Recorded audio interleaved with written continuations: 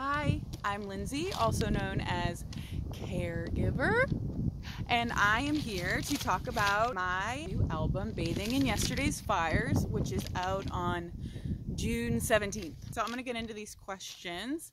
My favorite album right now is Skinty Fia by Fontaines DC. Oh God, it's so good. If you could eat one thing forever, I know this is going to be really lame, but it's definitely pizza.